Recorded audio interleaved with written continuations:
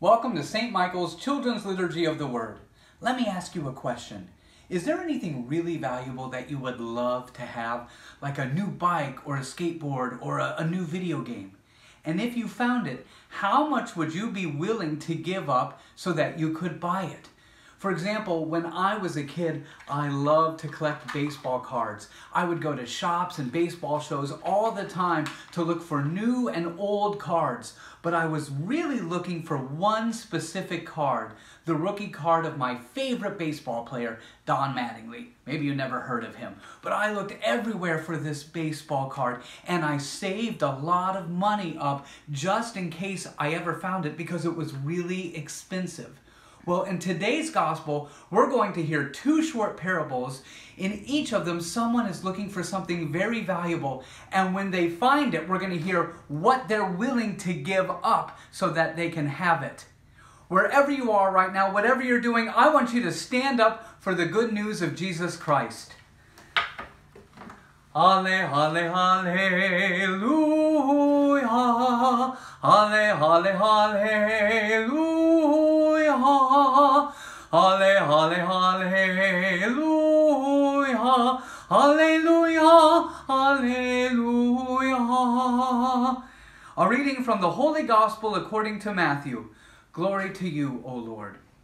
May the word be on my mind, on my lips, and in my heart.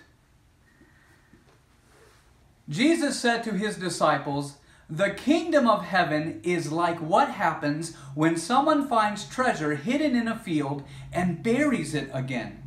A person like that is happy and goes and sells everything in order to buy that field.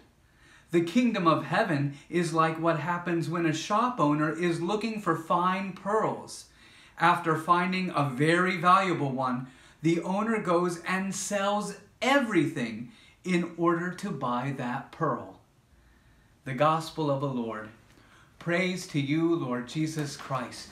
So in these parables, like the first one, we hear of a man who's walking in a field and he sees an amazing treasure. Could you imagine that? And it's so amazing, it's so valuable to him that he goes and sells everything he owns. His house, maybe his horse, all his clothes, everything but what he's wearing, so that he could buy that whole field so he could have the treasure.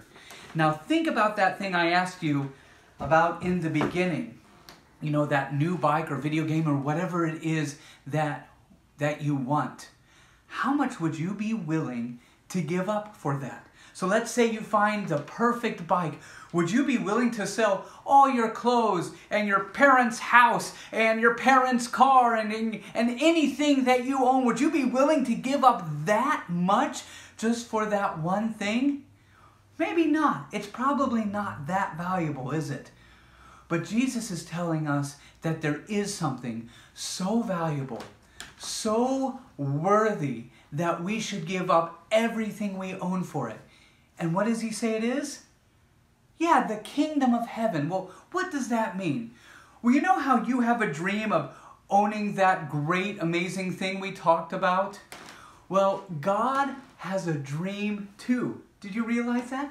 And his dream is called the kingdom of heaven. Now, a big difference is God, unlike us, he can make his dreams a reality. He can make his dreams come true.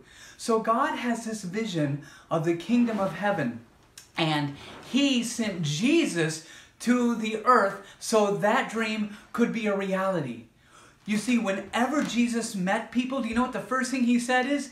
The kingdom of heaven is here. The kingdom of God is with us. Because Jesus brought the kingdom of heaven to earth. And think about how Jesus taught us to pray, the Our Father. Say that beginning part with me. Our Father, who art in heaven, hallowed be thy name.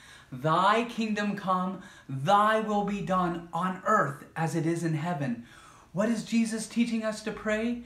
That God's kingdom in heaven come down to earth. See, God's dream of the kingdom of heaven is that heaven and earth become one. It's a dream for all of creation, and it's a dream that includes you and me. God wants us to be one with Him in love, and wants us to be one with one another in love. It's a big dream. It means we all live in peace and harmony. It means there's no more pain or sorrow. And only God can make that dream happen. And that's why He sent us Jesus, but He wants us to be a part of it.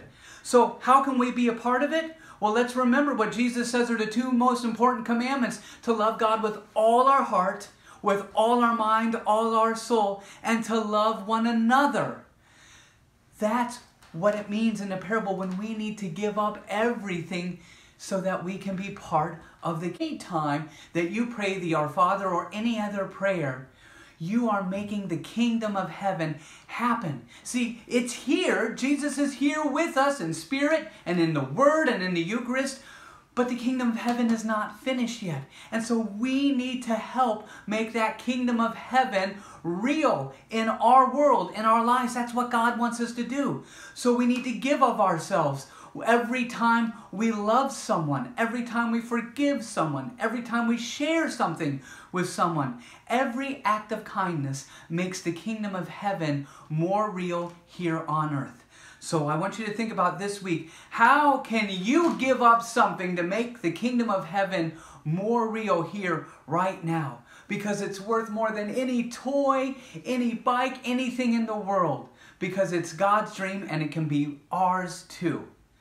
Okay, so wherever you are right now, I want you to grab a partner.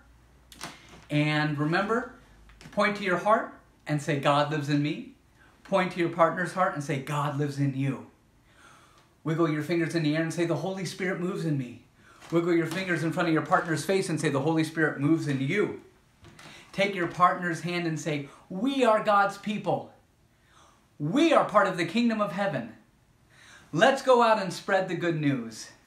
See you next week.